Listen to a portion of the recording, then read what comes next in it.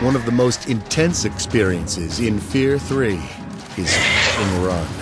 As part of a F.E.A.R squad, you must work with your teammates to battle through Alma's minions and Armacam forces to reach the extraction point.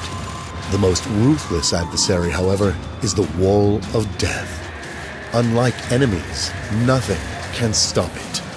The squad must work together to stay ahead and defeat the Armacam troops that stand between them and safety. If the Wall of Death consumes any team member, it's game over for everyone. Cooperative play is critical. It's no man left behind. The only way to make it out alive is stay ahead of the Wall of Death and